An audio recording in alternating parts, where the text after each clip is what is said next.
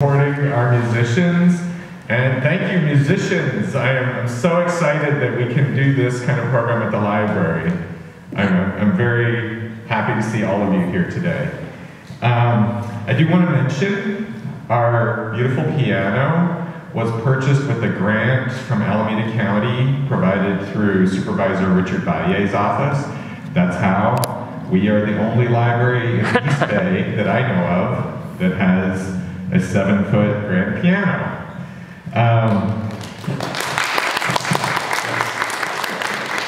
And we also have some other concerts coming up. I have flyers here. On Saturday, March 18, we have Ava Nazar on piano and Basma Edris on violin. Basma is actually performing at the Young Museum today, playing Egyptian music. That's where she's from. And they're going to do a concert here based on folk music from around the world, Spanish, Hungarian, Czech, Iranian, and Argentine composers, but performed on piano and violin.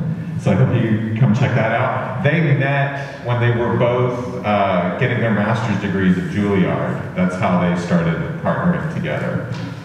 And then Saturday, April 15, we have the Alea Project.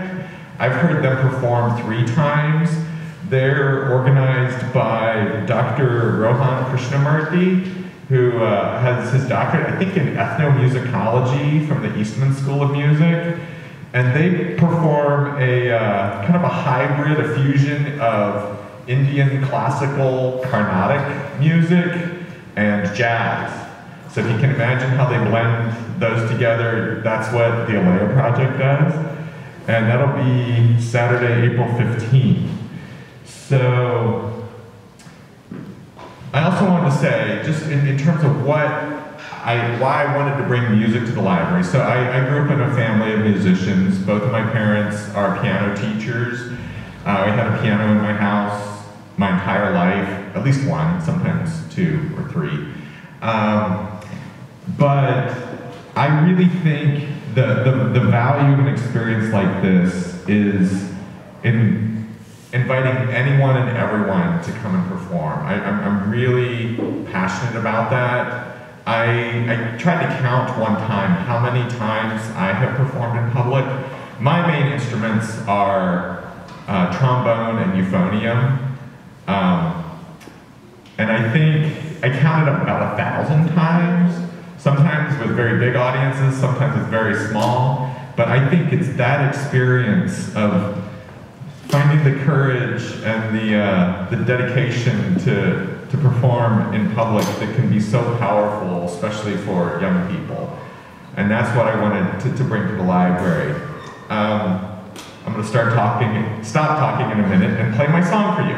So one of my favorite things to do musically to this day is to play music like the Bach cello suites, the famous cello suites, but on trombone or euphonium in a parking garage. My favorite one is the Underhill parking garage at UC Berkeley. That's where I like to go play for the acoustics. But we've got this great space here too. And I think, you know, I grew up hearing all that music and music like you've all performed today. And for most of my life, honestly, until the pandemic started, I was very intimidated by the idea of composing my own music. I thought, there's no way that I can create something like that. So why should I even try? But then, when everything got shut down because of COVID, I started playing around on my keyboard at home, and I thought, what if I try to do the simplest thing that still sounds good to me? What would happen? And so this song I'm going to play for you today is an example of that. Using the strategy of what is the simplest thing I can do that still sounds good to me.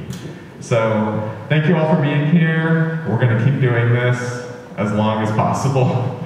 Thank you also Johnny and Madison for helping to put this together, organize this. Thank you for hosting today, Madison. And with that, I needed just a moment to set up, and I'll play my song, Innovation, for you.